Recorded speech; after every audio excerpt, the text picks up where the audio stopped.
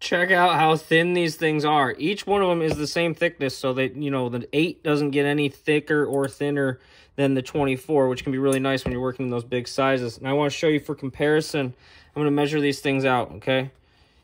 I'm going to take the 19 right at the head.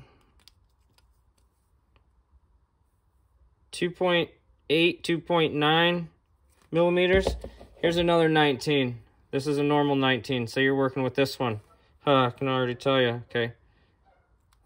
Here we go.